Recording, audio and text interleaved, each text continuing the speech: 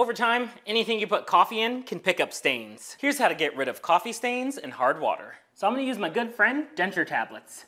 Just add water, plop it in, and let it get to work. Those bubbles are working now. Even add these to mugs and coffee thermoses. Denture tablets are gonna eat up those stains and dissolve hard water. Let these sit at least 15 minutes longer if it's a tough stain. If you don't have denture tablets, you can also try baking soda as a scrub. Just like that, clean and good as new.